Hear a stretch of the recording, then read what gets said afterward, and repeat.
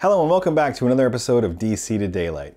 In this theory-based episode, we're going to cover the fundamentals of this semiconductor diode. We'll quickly go over the evolution of the diode, we'll discuss briefly the physics of what makes a diode tick, and of course we'll show visually different diode characteristics on our poor man's curve tracer, which just makes things a lot easier to understand. Before we get into it, I would like to encourage you to continue the discussion over at the Element 14 community. The link to that is down in the description. The advantage of doing so is that we can exchange information like videos, pictures, schematics, etc., of which, of course, we cannot do that down in the comments. Comments are still appreciated, of course. Okay, all that being said, let's jump right into diodes.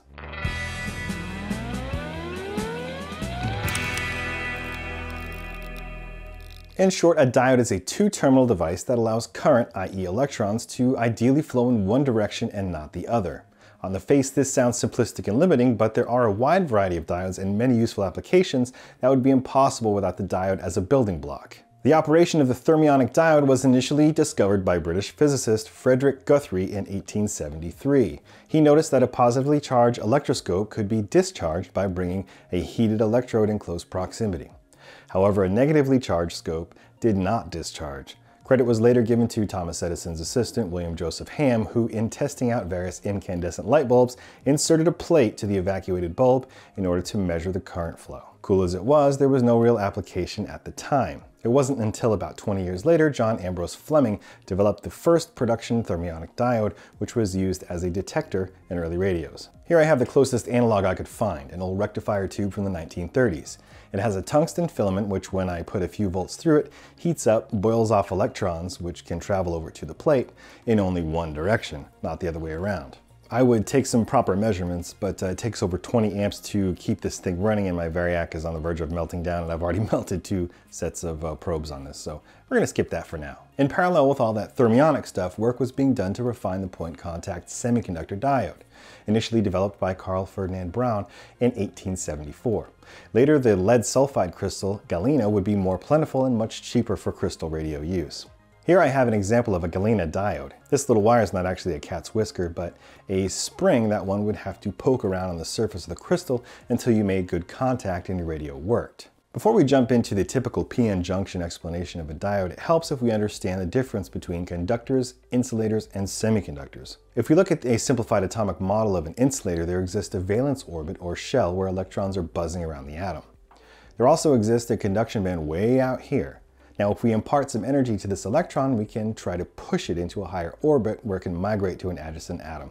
Okay, this area is called the conduction band. For an insulator, it takes a very large amount of energy to cause this to happen. For this reason, insulators behave the way we expect them to. They are the rubber coating on wires, the protective gloves we use, ceramic and glass used in high voltage electronics, so we don't become conductors ourselves. If we look at the other end of the spectrum, take a copper atom for example, the valence and conduction bands overlap. So in its natural state, without external excitation, copper will freely conduct. Now the third case is our semiconductor material. On its own, it has a moderate, what is called band gap, and will conduct somewhat poorly. Essentially, it's a high-value resistor. So how can we improve and control the conductivity of our silicon substrate? If we want to increase the current carrying capability, we can add in different elements with a surplus or deficiency of electrons in their valence orbit. This process is called doping, and it's done with very expensive equipment that can either chemically diffuse these elements into the silicon or through ion implantation. That's kind of getting off topic. When these silicon crystals are grown, they're usually formed in a furnace and extruded as a large ingot. The atoms are tightly packed together and form a crystal lattice. Neighboring atoms lock arms and share their valence electrons in a covalent bond. Each atom shares 8 electrons in total in their valence orbit with their neighbors. There exist 2 possible types of doped materials, N-type, which has a surplus of electrons, and P-type, which has a deficiency of electrons. N-type semiconductors are doped with a pentavalent element, penta meaning having 5 valence electrons. So there is a single free electron that can drift throughout the crystal lattice. Typical elements used in the doping for N-type materials are phosphorus, arsenic, or antimony. If we want these free electrons to move or conduct, we need to give them a place to travel to. This is called a hole. We can dope intrinsic silicon with a trivalent element having 3 valence electrons with boron, aluminum, or gallium. So now instead of 4 outer electrons, we have 3, leaving a hole. Now any free nearby electrons will want to pop into that hole and subsequently leave a hole behind. This is known as recombination and represents current flow. Let's look at what's going on with the electrons within the PN junction. I'm going to keep things a little more palatable and not get into ions and minority and majority carriers. We'll simplify things into explaining in terms of free electrons and holes. We know that we have a p-doped material with an electron deficiency, so we say that there are holes in the valence of some of these impurities. We'll denote them as a positive charge. Just note, atoms do not move. Electrons are in charge of moving and creating the current flow. On the other side, we have an n-doped material with an excess of electrons. So p-type, there are periodic holes, and n-type, free electrons. Something interesting happens when we put these two materials together. Because of thermal agitation, these electrons are wiggling about and they notice there are holes next to them at the junction where they meet. These electrons fill the holes within the p material and leave holes behind in the n material. This process continues until a space charge is developed at the junction and an equilibrium is reached. Note that this all occurs without any external voltage applied to the substrate. This area is called the depletion region and sets up a barrier potential which must be overcome if we want to forward bias the diode.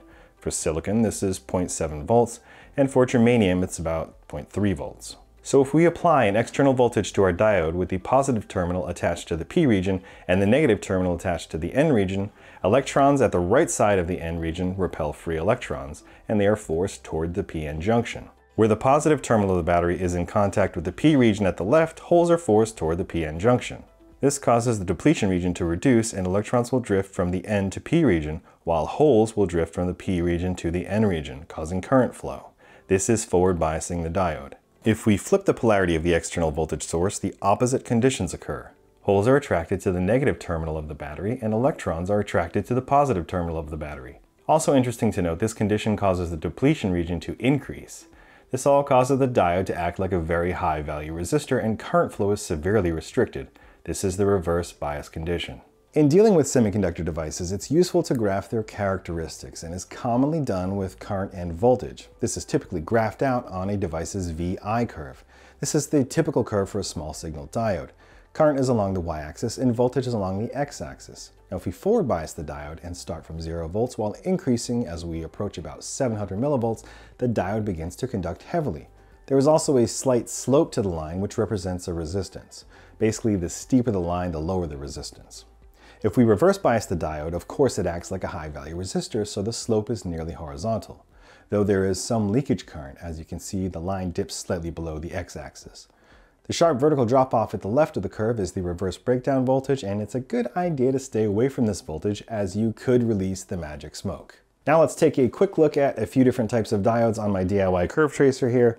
This will allow us to plot the diode's VI curve on the oscilloscope. So this I call my poor man's curve tracer. So it's just really a variable supply for a train set, and it's got these 4 terminals over here that supply a fixed voltage. It's about 9 volts. Now with our oscilloscope in XY mode, we can feed it the X and Y signals for the vertical and horizontal deflection to the scope.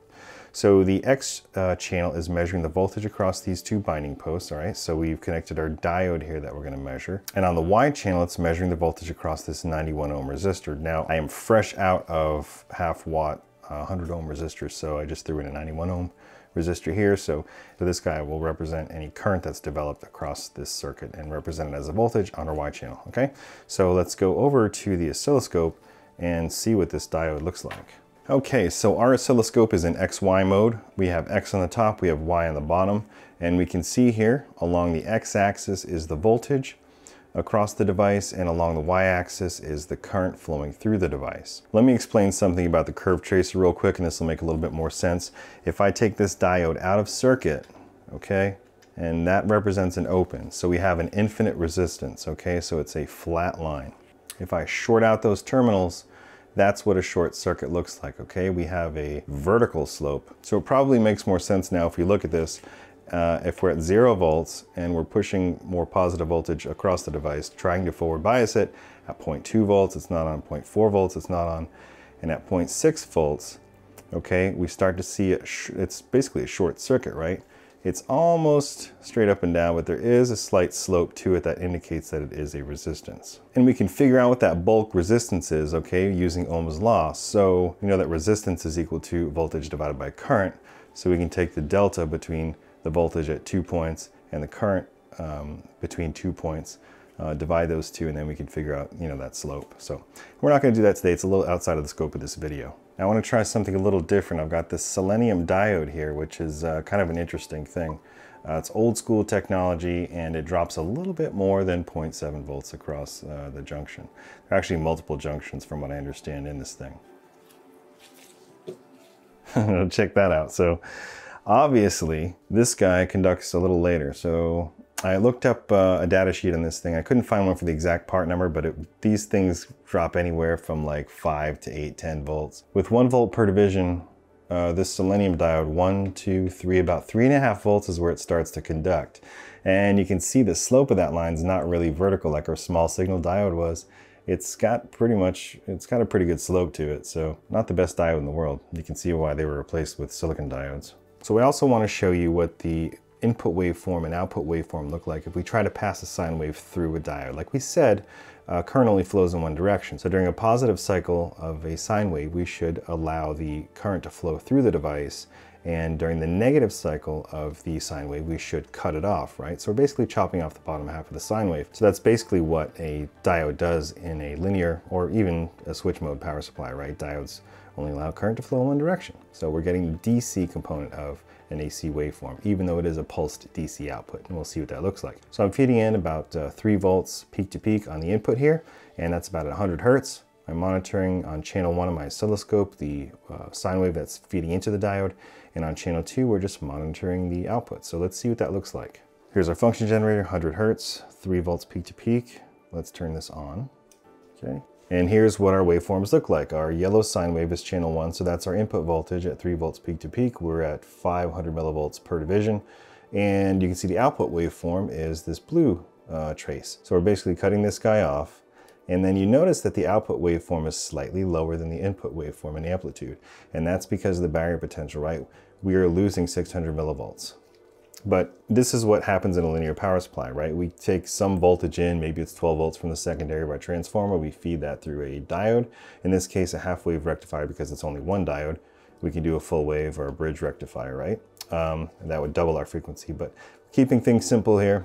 That's what it does. It chops off the bottom half. And if we wanted to, right, like any good linear power supply, we add a capacitor to the breadboard. So I'll just add a capacitor, make sure I have the polarity right, or else it will release the magic smoke between the output of the diode and my reference ground. Well, I put this wire here for that purpose. And would you look at that? We have the input sine wave, and then we have this nice stable DC voltage that's been filtered out. So I'm gonna pull that capacitor out, and you can see exactly what I'm talking about. So that's without the capacitor, and that's with the capacitor. So the capacitor is basically charging up on the positive going cycle of that sine wave, and then as it reaches the peak, it starts to discharge, and it charges up again on the next cycle, so on and so forth. So if I put a load on the output of this, it would drag that down. For linear power supplies, as load increases, you generally have to increase the capacitance. But this is just a good basic demonstration of how a rectifier works. Well, that is it for this episode on the humble little diode. I hope that I've shed some light on the subject of the PN junction and that the visualization on the curve tracer was useful. I know for me, seeing things actually working and not in the pages of a textbook is helpful for me to burn things in my mind. Maybe it's the same for you. If you did find this useful, let me know down in the comments. This really was a cursory introduction to the diode, and there are many other considerations to take into account, like bulk resistance, frequency response, so on and so forth. I would love to continue this discussion over in the community. At least there we can share pictures, videos, and the like, and we have a better chance for interaction. So the link is down in the description. I look forward to hearing from you, and that's it for me. Have a good one.